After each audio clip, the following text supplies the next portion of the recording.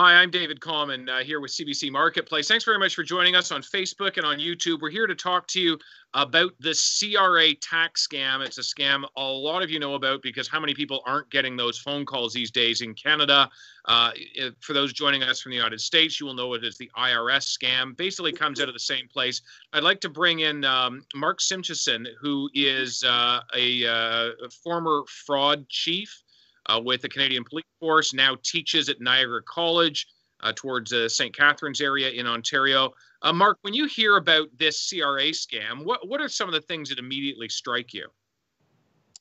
How big and complex it is, David, how many victims we have here in Canada, the States and abroad. And biggest question I have, and I've had the calls like everybody else, why aren't we doing anything about it in terms of law enforcement? There's been a little bit here and there, as much as we can. It's intricate and tough, but I think we can do more. Yeah, and as you know, Mark, in the course of our own investigation at Marketplace, we went to India. We were able to find at least 2 locations where these scam centers were operating. We're targeting people in North America. Wei Yuan has a question on Facebook. The big question is why, or is asking on Twitter, why is the RCMP not taking action? And Mark, we know through the course of our investigation that we went and met with the Indian police, and the Indian police said they are willing to take action, but they need to hear from the RCMP. And according to the Indian police anyway, they say they haven't heard from the RCMP. Do you have a sense on why that might be? Because the RCMP, in fact, did not respond directly to that question with us. No, and as we discussed in the show, I think a lot of police services are looking at this as a fraud. In reality, it's an extortion, so it moves a heck of a lot higher up on the list of priorities of things to do. Notwithstanding that thousands or hundreds of thousands of victims are losing their life savings in a lot of cases, there is something that can be done, and I don't understand why it's not being done either. We have the resources, and the RCMP has the Canadian Anti-Fraud Centre at its fingertips. They run it.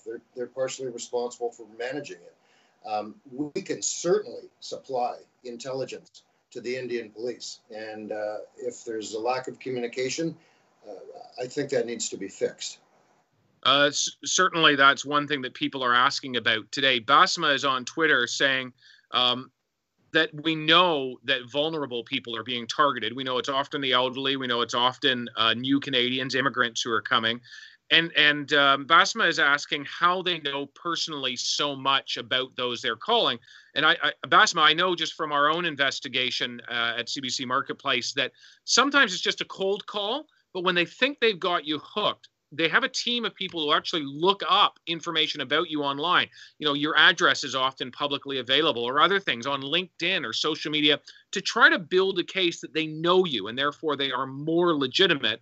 Mark, you probably have some things to add to that as well about how it is they know about this. There's that, absolutely, David. On top of that, for the more sophisticated crime rings that are operating out of India, don't forget about the dark web too. There are millions of people globally that have had their identification or identities compromised, and that information is out there for the taking. And that's a total other offshoot of this issue. Whether or not they have the info or not, yeah, you're right. They're going to get it. They sweet talk the callers into providing exactly what they need, and they just get more and more as the call goes on. Basma, you were also asking about the guy who leaked this information, and certainly in our own investigation, we had people helping us who were on the inside, people who had recently been on the inside. We've taken our usual but very specific precautions to ensure that they are safe. And there are people who have essentially confronted guys. We had one guy who went inside, a hidden camera he was wearing in India got discovered. They ripped his shirt off, smashed the camera. Certainly a scary moment, but he is safe now. He was not hurt. He was able to get away, and we have confirmed that he is safe to this day. And that certainly is something that concerns us. Adam D was asking on YouTube, what number did they tell us to call? You know, these robocalls come in, and Mark, we see the call display. But one thing that we've learned through this is that they change the numbers like every 12 hours. They often buy VoIP, voice over internet protocol numbers, and they change them constantly. But also they have call spoofing, which allows them to make it look like they're calling from another number, even though they aren't, maybe even from a legitimate CRA, Canada Revenue Agency number. Mark, you might have something to add on that. The spamming and spoofing and whatever else magic that they have, absolutely. And that is a huge part of the scam. Any of us in Canada here that receive a call from the 613 area code and the caller IDs themselves as a Canada Revenue Agency operator or investigator, the first thing you're going to think of, we all know Ottawa 613. And, well, I think this is legitimate. And the trap is set. Absolutely. Mark Simchison is joining us from Niagara College. He is a former fraud chief with a major Canadian police force, helping us understand that CRA scam. Thanks for joining us on Twitter and on Facebook and YouTube. On Facebook, Guy Detruzak, are asking why these guys aren't being prosecuted. Mark, they're in India, and so cross-jurisdictional always makes it more difficult. But we also heard, and we've been talking about this, that it doesn't seem like, at least when you listen to the Indian police, that the RCMP maybe aren't reaching out to them and saying, look, a lot of Canadians are being affected by even being victimized by this. Is it just not a priority if that's the case for the RCMP? It may not be. I can't speak for the RCMP, but because this offense or these offenses have elevated themselves to the point that they're now clearly called extortion, people being threatened, people being followed, etc. It's doable now, and as we discuss on the show, it's difficult, but there's a couple ways to go about it. One, try and catch the back end here. There's always going to be runners and affiliates here working for the primary group in India. But secondary to that, we can be a supplier of intelligence right across Canada. Some services in Ontario, for instance, where I am, they've done a heck of a good job following things up and getting some of the runners. But it's tough. And international investigations, I've done a whole bunch of them. They are tough. But the provision of intelligence to an international agency is easy. Yeah, and that's picking up a phone and making a call and making a request. Yeah, and we have our Department of Global Affairs in Ottawa to middle that. We have RCMP liaison officers all over the world, and including India, that can help middle that conversation with the Indian authorities. So there's lots of things that can be done. My emphasis would be on a groupthink, a group project of sorts, not necessarily pinpointing the bad guys here because they're over there for the most part, but working on the intel side and then providing it after the fact. I've got a bunch of questions here coming in from Rob, from Darren, from Petra, and another one from Adam D on YouTube. So I'll get right to them. Rob on Facebook, Rob Mitchell's asking is there anything that can be done to get the money back? What do you think, Mark? Is it gone? Unfortunately, it's gone. That is a reality we face. You know, one of the things that they're asking people to do now is put money into Bitcoin machines, into Bitcoin ATMs. Those are untraceable. It's over. Darren is asking, do they use other platforms such as mobile text? Now, that's not something we saw, but Mark, you've got experience in this field as a police officer. What do you think? In the beginning, a long time ago. Now we've elevated to new levels. So technology is getting better and better, and text is, quite frankly, it's old-fashioned. Petra is asking on Facebook, why don't they just run ads? And Petra, I assume you mean by this the federal government, the CRA, Canada Revenue Agency. Why don't they just run ads on TV and radio in multiple languages outlining that the CRA just doesn't phone like this, and then make a toll-free call of a number just to call and report these kind of things, make it visible. So Petra, a lot to unpack there. First of all, there is a place to report it. It's called the Canadian Anti-Fraud Agency. A Canadian Anti-Fraud Center, and they actually do take reports of it. But, you know, to your point about awareness, certainly if you go to the CRA's website, it tells you the conditions under which they would call you and that they would never threaten arrest or anything like that. But there is this question around, should there be a greater public awareness push from the federal government? Mark, your brief thoughts on that? Briefly, yes, I agree totally with what she's asking for. And you know what? We're getting to that time of the year again where people are going to start prepping for tax season, and the calls are going to start coming back fast and furious. They haven't ever stopped, but they're going to pick up.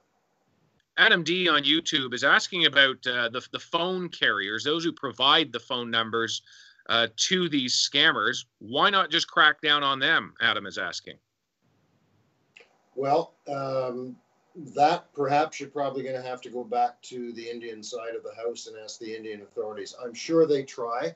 I know they've made some major arrests as are outlined on the program, but and you guys have seen it firsthand. You've seen exactly what they saw. You know, admittedly, they have their hands full, and it's a toughie, but that phone number issue is not this country's issue to deal with. It's theirs. Yeah. And it is challenging because they do change their actual phone number repeatedly. Like it can be as often as every 12 hours or sometimes even more often than that. But one of the things that we noticed is some of the phone numbers they use, these VoIP, these internet phone numbers, are actually from Canadian providers. Now, not necessarily the big guys, but smaller operations, and these are being bought in bulk. It's unclear to us exactly how you could crack down on that. We just actually don't know. Daniel Joseph, though, is asking on Facebook, can we bill Rogers and Bell for each scam call we receive? Wouldn't that be great? I'm going to go with no. Former Chief Mark Simchison, what do you think? I'll second that, David. Yeah. No. Yeah. Much as I'd like to know. No, we can't. Now, Mark has been talking in a couple of his responses about the show. So Mark and I met each other as we were putting together a program for CBC Marketplace.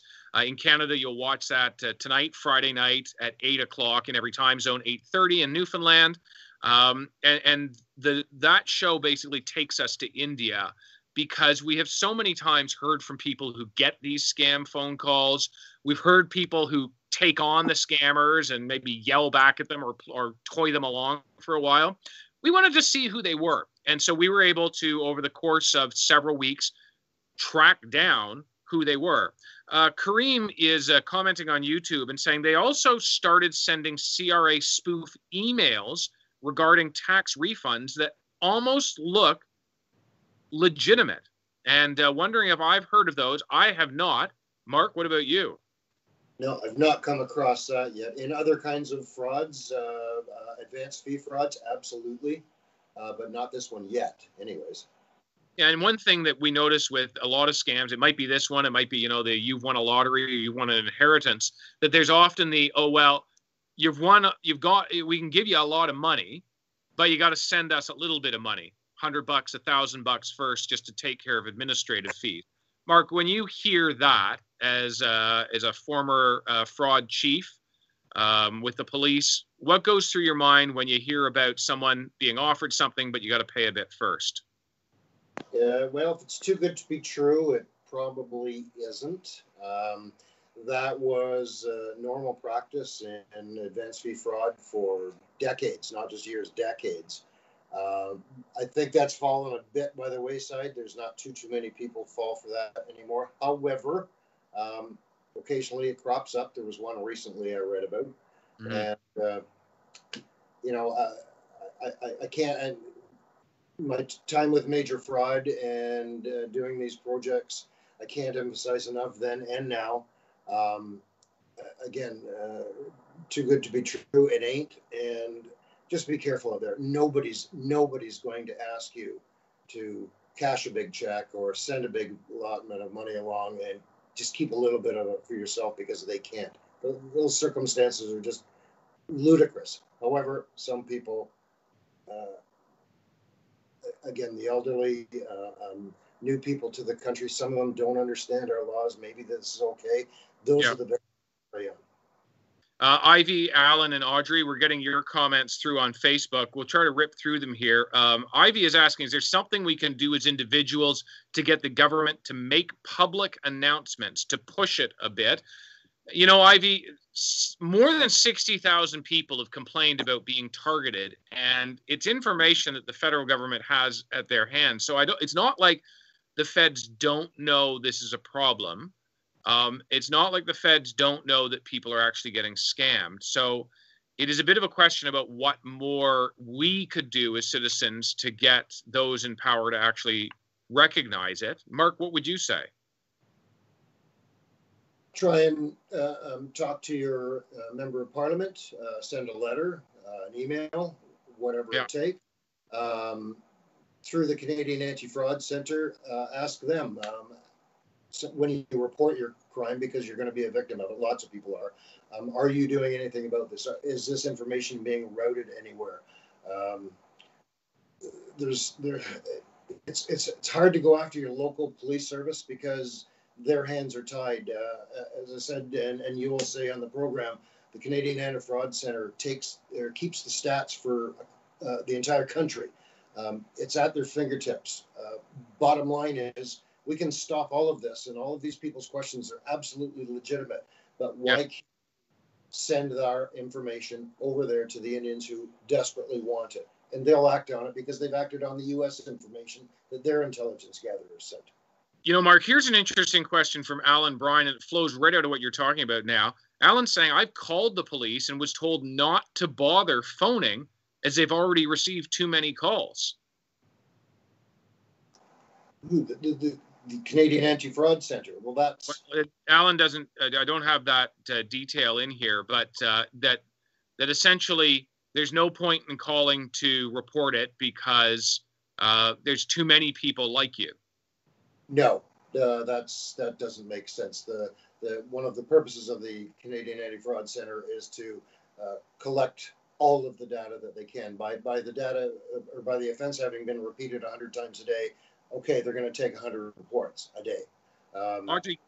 Audrey Carey is asking on Facebook, are these guys also calling about computer problems? Because I've got those kind of calls as well. And Audrey, I'll just briefly answer your question to say, yeah, there's a Google scam out there. There's a Microsoft scam. They claim tech support. It's not exactly the same call centers, but often they are call centers in India. So why in India? Because India actually has a massive call center industry. You know, if we call the bank and you call the toll-free number, pretty good chance your call is actually being connected to India. Those are safe and secure call centers. The problem is, out of a business that employs millions of people, that there are some bad actors who are leaving, who know how to set up a call center and are doing really bad things. Swathi is asking on Twitter another question. Are there tech solutions, like there is in terms of spam filters for emails, are there tech solutions that either the government or telecom companies are working on? Mark, you ever heard of anything? On the Canadian end, I can't comment. I don't know on the Indian end. I suspect that they would have. It's complicated. There's technology for anything and everything out there, but it all depends on the resources, including financial resources that you have available to you.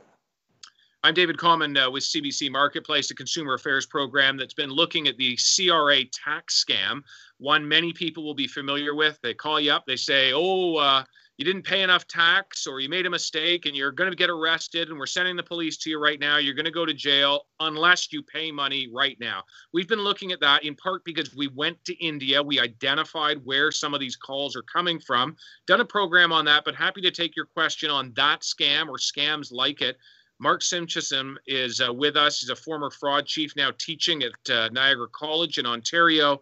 And Sundance Kid is asking on Twitter, Mark, are politicians doing enough to pressure foreign governments to fight these crimes? And that, Mark, as you know, because we've talked about it, it's an interesting question, because when we were in India, we asked the Indian police why they haven't gone after these places targeting Canadians. And the Indian police said to us, well, we need to hear from the RCMP. We're a complaints-based system. And until we hear from the Mounties that they have complaints, we can't do anything. And they claim that they haven't heard from the Mounties. When we asked the RCMP, they didn't directly answer that question or that assertion. So, Mark, you know, when you hear the Indian police saying that, is it a cop-out on their part, or are they legitimately saying they need help? The Indians legitimately need And what we're doing here, or what we're not doing, again, I can't speak for what the Mounties' position on this is. There's a lot of things going on in the world, and is this their priority? I don't know. But if you add up the numbers, and if you add up the number of victims out there, and add some really, really simple, straightforward, investigative solutions to them, and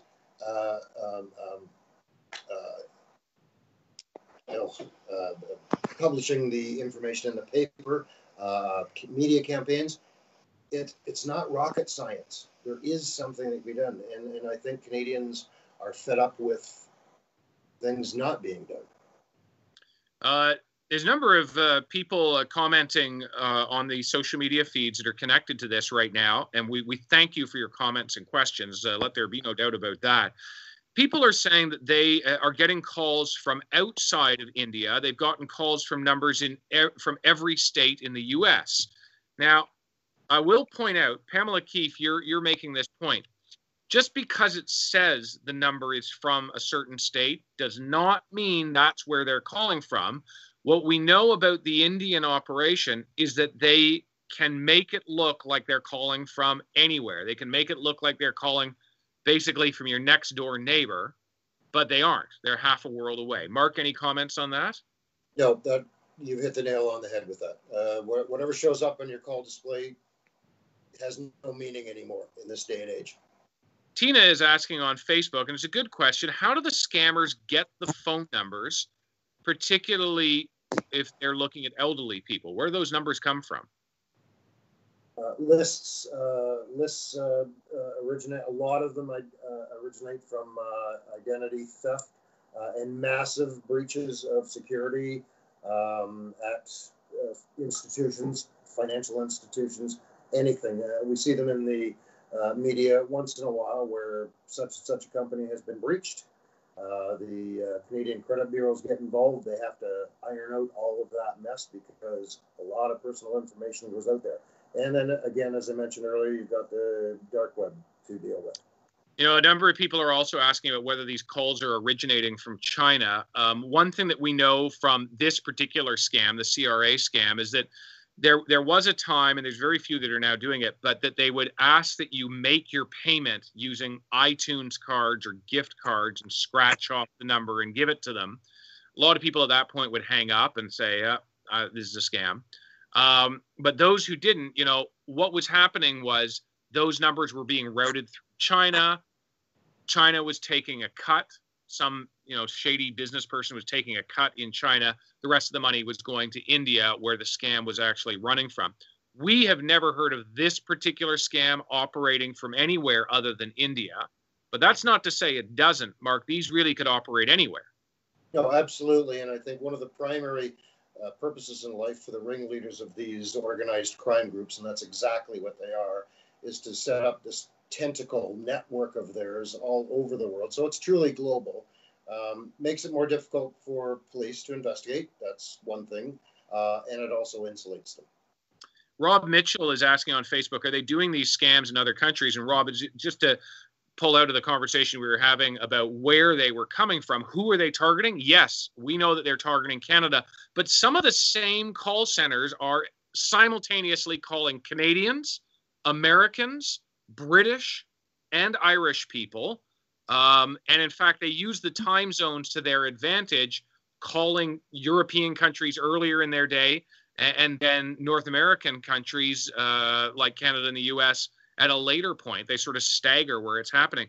Heather Bell has an interesting thing that she's asking on Facebook. She says, after I speak to a real CRA person, I often get one of the scam calls within a very short time. Heather's asking, is there a leak at the CRA? What do you think?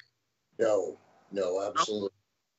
Just a coincidence. A friend of mine, same thing, exactly the same thing. In fact, she could have been the one that posted that. It came in within a day of her having to legitimately call the CRA. And my friend went through an absolute grilling process, interviewing the CRA employee to make sure that they were legitimate. So the tables were turned there for a little bit. But no leaks from them. Kevin Bob Lawson is commenting that he loves getting these calls because he plays along with them as long as he can. Kevin, you know, that's an interesting thing. Lots of people do that. Lots of people have told us today that they do that. And Mark, I'm curious to get your thoughts, because what I've been saying to people, and I hope that I've been right, is go ahead, do it. And my logic behind that, Mark, is that these are small teams, and if you're consuming their time, it just means they're not scamming a vulnerable person out of their money. If you have the time and you're so inclined and you want to do it, go for it. But Mark, would you say something differently? Well, I've received some of the calls myself, and yeah, that's exactly what I do, David. I take up their time, I play with them, I try to get some decent intelligence if I can. I know the number of the anti-fraud center, so I'll give them my name and information any day. But yeah, you're absolutely right. Have fun with it. Brag to your friends that you had fun with it, and you tagged them along for half an hour or so, and did exactly what you said. But at the end of the day, do hang up and don't send any money. It's unfortunately, Mark Simchison, who's joining us from Niagara College in Ontario, Canada, has to go at this point just because he's got some other things going on. But we're still happy to keep taking your questions. I'll look after them. Mark, thanks so much for joining us. Really appreciate it. Absolute pleasure, David. Thank you for having us. So as we let Mark go there, and it'll take a little while for his video to disappear on you, I'm just going to answer a couple of things. Donna Polgar is asking on Facebook. She says, I've had calls from Nigeria. Mark, you should feel free to hang up, I should just say. You don't feel you got to sit there. You and your team there can hang up. Perfect. Donna Polgar is asking on Facebook, I've had calls from Nigeria, and why aren't you talking about that as well? That's a really good question, Donna. We have never heard of this particular scam emanating from Nigeria. We've heard of other scams coming from Nigeria, and we at CBC Marketplace were really focused just on this one scam, the CRA scam, because it's one of the largest cyber schemes ever in Canadian history. So it really was our focus this time. That's why we're not talking about other scams, and there are many other scams that are out there, certainly. Victoria Joss is asking it on Facebook, is it possible for phone companies to stop this? Victoria, that's not something that we specifically looked at, but Mark was asked a similar question a bit earlier. Mark Simchison, who was just with us a short time ago, a former fraud cop, and his response was just that it's very difficult for these phone companies to necessarily know what's going on. But it's not necessarily impossible, because huge numbers of phone numbers are actually being cycled, used by these bad guys, basically. And they change the phone number at least every 12 hours. So is there a way perhaps to identify bulk buyers of phone numbers? Like, why does anybody need 75 phone numbers a week? That might be a way to trigger it. But one thing we've learned about these scammers is they stay one step ahead. When they were becoming very obvious, having giant operations in India, they went to much smaller ones, like a dozen callers, and they'd move every month or two. Aaron Rachel is also asking, can they still get your info if you don't call them back? And Aaron, that's a really good question. The answer generally is no. I mean, the key information they want is money. They want to know how to get your money. And they're going to look for a way to get your money in an untraceable format. So, just having your bank account numbers, for instance, that's not good enough. They're not going to be able to access your money just by doing that. So generally speaking, if you don't call them back, you should be fine. All right? If you get that robocall at home, it's a scam. If it's obvious, like it's a robot, this is Canada Revenue Agency, forget it. It's not real. Hang up. Is not going to be a problem. Byron Armstrong's asking on Twitter, why doesn't the RCMP or FBI simply make it impossible for them to make up calls? Why raid buildings, use technology, simply tie up their phone lines? Byron, that's a good question. Obviously, I'm a journalist and not in law enforcement. I'm no tech wizard. It's hard enough for me just to bring this video up here today. So why don't they? It may be a question of priorities, that there's more public attention on things like murders And so they put their resources, everybody's resources are limited, into that kind of a thing. Or if it's fraud, they're looking at big fraud, $1 million and up. Or it may be something else. It may be that there isn't technology, or that the scammers are outsmarting the technology that's out there. Clay Smart asking on Facebook, where do you think the database of numbers are coming from, the proposed victims' numbers? Clay, that is a question we've tried to answer. So there's a couple of possibilities. One is there's no logic at all. It's a robo-dialer, and it just goes sequentially, and there's no connection to any reality at all. Another one is that it's an electronic phone book. That makes a little less sense because, frankly, we're on cell phones that aren't in phone books a lot of the time. So then the next question is, there's a really good chance it's coming off the dark web. It's stolen phone lists from wherever, you name it, and they are just entering those numbers, building an algorithm to strip it out of some database, sticking it into their robo-dialer, away they go. Curtis Gray is asking on Facebook, what happens if you call them back? Okay, first of all, don't call them back. But if you do, they are going to say, what's your name? And then they're immediately going to tell you, well, you made a mistake on your taxes, you owe money, and you owe money now. They'll say an amount. They won't say it right away, but they will get to that point. And then they will offer you help. After threatening you, they will offer you help and say, we can do something, but it's got to be right now. You can't hang up the phone. You got to deal with this right now. They're going to look for a way to get money. And then the way they get money varies. Increasingly now, it's getting people to go to a Bitcoin ATM. So Bitcoin, a cryptocurrency, which is effectively untraceable. And that's why these scammers really like it, because you put your money in this automated teller machine that is untraceable. Not even a bank can go and say, where did the money go? Jordan is asking on YouTube, is the government of Canada doing anything to take this seriously? Are they capable of making a deal with foreign governments to end this global criminal ring? So, I don't know what the RCMP are doing behind closed doors. I'm a journalist, not a police officer, and the RCMP obviously don't want me knowing what's happening with the insides of their investigations. But I can tell you about our communication with them, and here's how it went down. A couple of years ago in India, the IRS, the real tax authorities in the US, were getting a lot of complaints from people who were getting calls like this. So they called up the Indian police and said, guys, you got to do something. And the Indian police did. The Indian police did a massive raid, hundreds of arrests.